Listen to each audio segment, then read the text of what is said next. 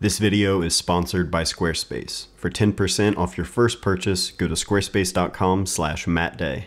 Okay, so I wasn't expecting to make this video today. It's a little bit of an impromptu video. It might be all over the place, but I'm sitting here waiting, checking the tracking number for a shipment that's coming in today, which I didn't think was going to be here today, hence the sort of impromptu nature of this. So I've got two boxes here in front of me, my 35mm Summicron aspherical and the 50mm Summilux aspherical.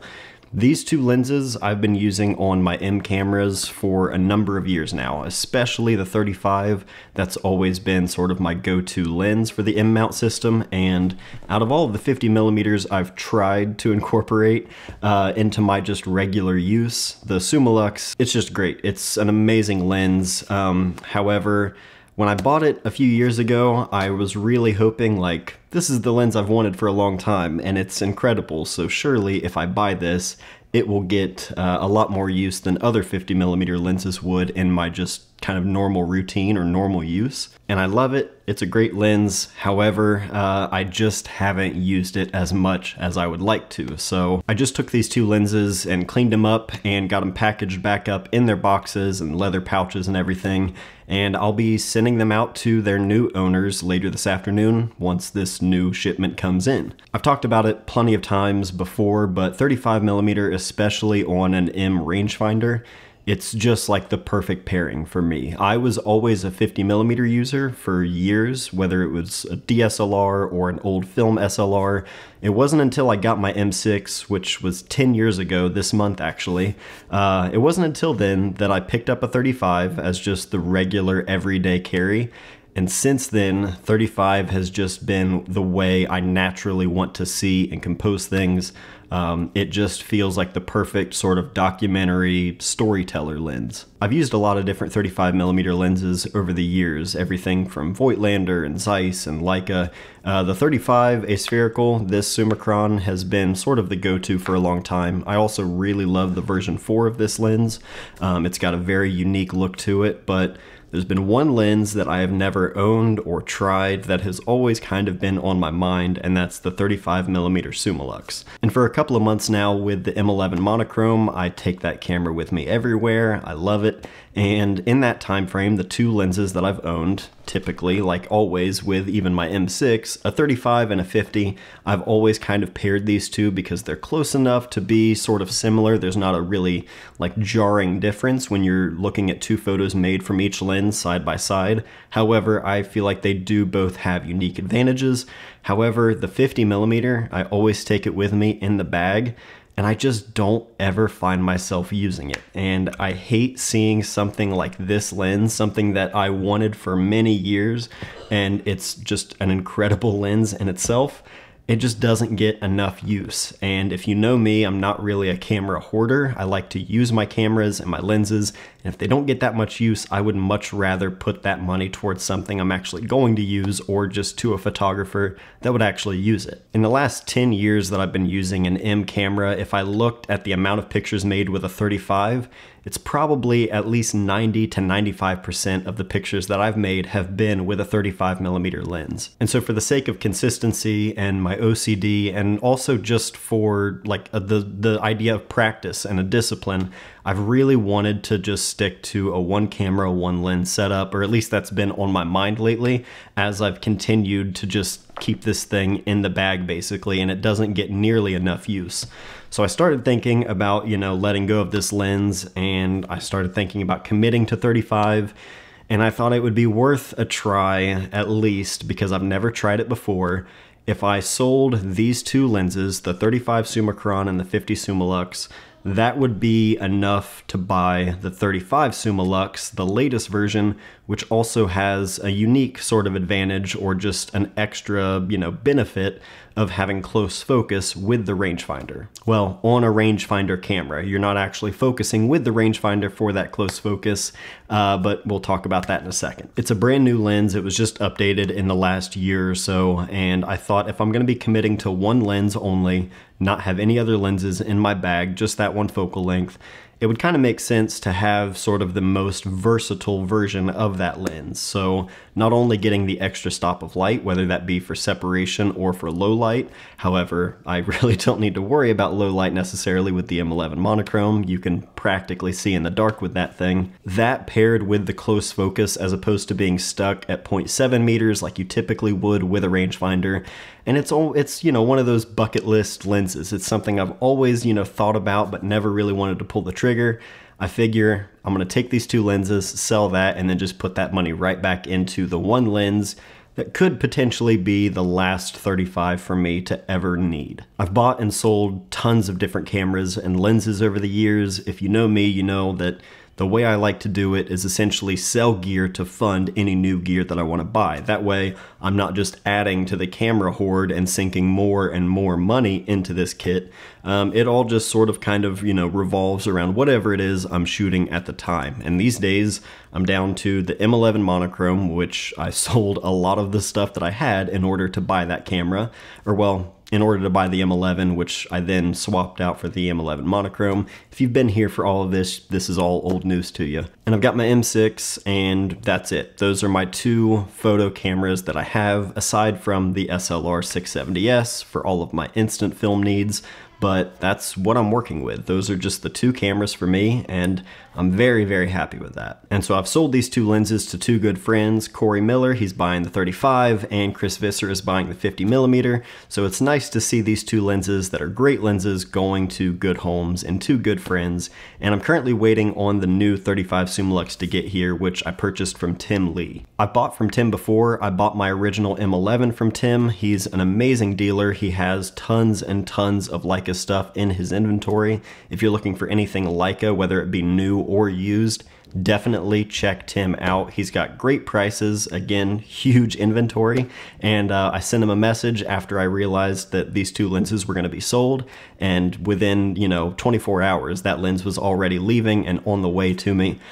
Tim's great to work with. I'll put his information here if you want to get in touch with him. Anything Leica related, he's your guy. But now we wait. I'm waiting as patiently as I can for this box to arrive. I wanted to just kind of sit down and share a little bit as to why I decided to let go of the 35 and 50 in order to get this 35 Summilux. Just trying to simplify things, one camera, one lens, and just as a discipline, and also just from knowing myself and knowing what I'm actually going to be using, I would encourage you to really focus on the gear that just works for you, or the gear that you love the most. I find that if you're using gear that you really love and you really enjoy using, it's going to lead to more photos. That's going to lead to just more practice, getting more reps in. So yeah, now we just wait as patiently as possible for this lens to get here. Once it arrives, I'll open it up and we'll take a look at it together. But until then, I'm just going to wait. So I'm going to take this time to thank our sponsor today, Squarespace, and let you know all about their service.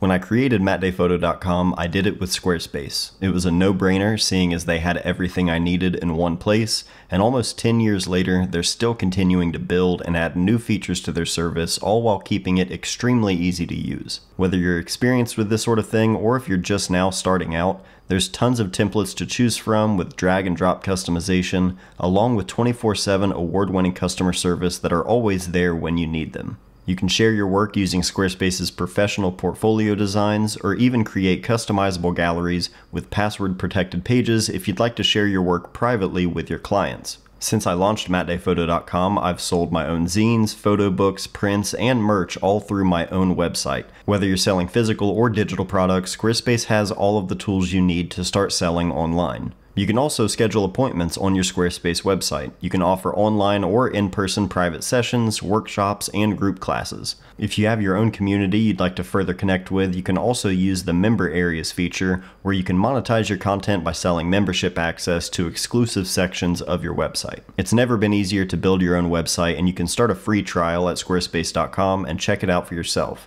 When you're ready to launch, go to squarespace.com/mattday. That'll save you 10% off your first purchase of a website or domain. A couple hours later, and it has arrived. So let's get this thing open and take a look. All right, so we have here a sealed 35 Summilux. This is brand new.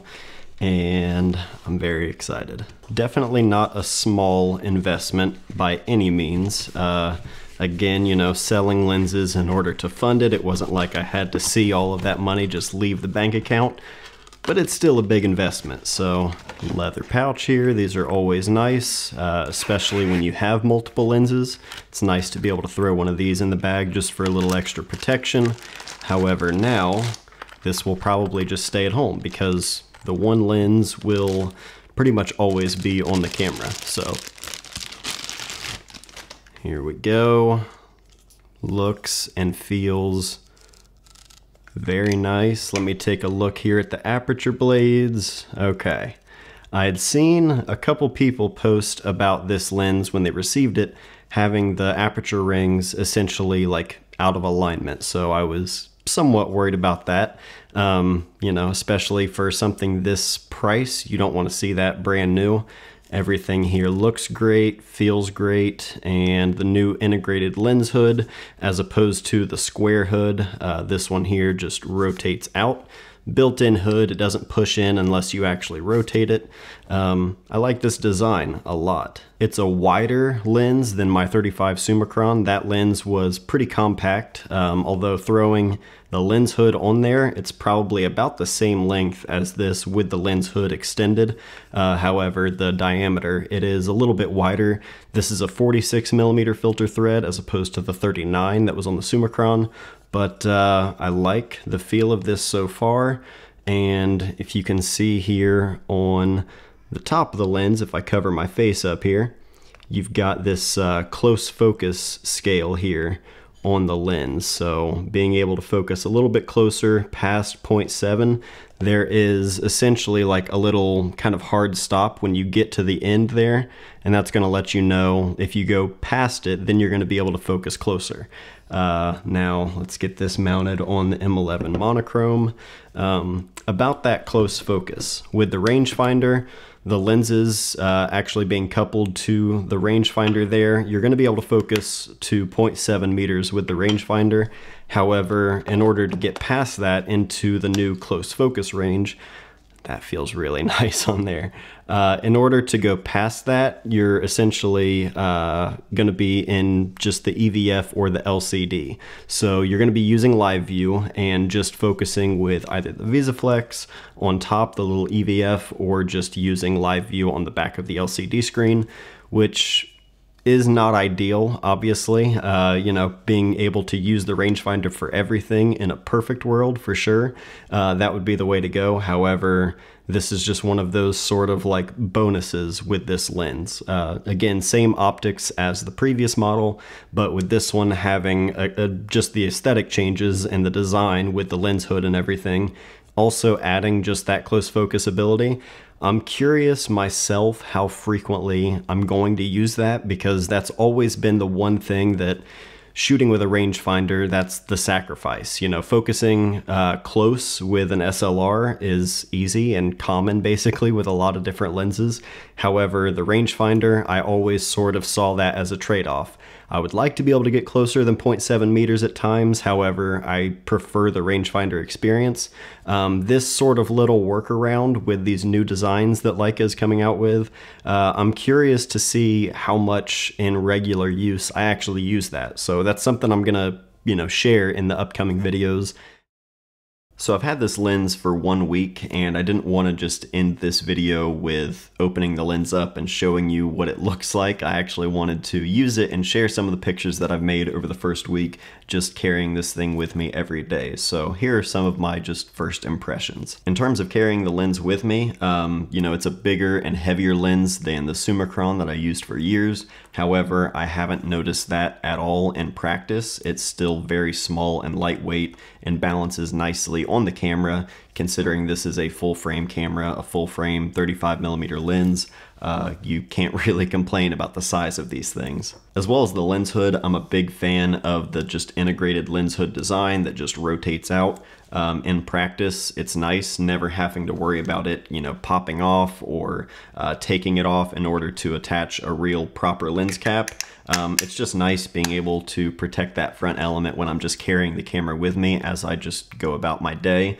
I'm a big fan of this design as opposed to the previous one that I've used for years. As far as how the lens performs, you know, I'm not shooting any kind of like charts or anything like that. I'm just using it to photograph life in front of me, as I always do. But everything I've seen so far, I've been extremely happy with. Shooting wide open, I don't shoot wide open for everything. However, the times that I do, it's still very sharp, but has a really nice look to it, so no complaints there whatsoever. And using the close focus feature has been fun. You know, granted, it's my first week with this lens, and this is something I haven't been able to do with any other rangefinder lens that I've owned in the past. So I've been really having fun with it right now. We'll see, you know, how practical and how useful that feature is as time goes on, where I'm not necessarily in like the honeymoon phase.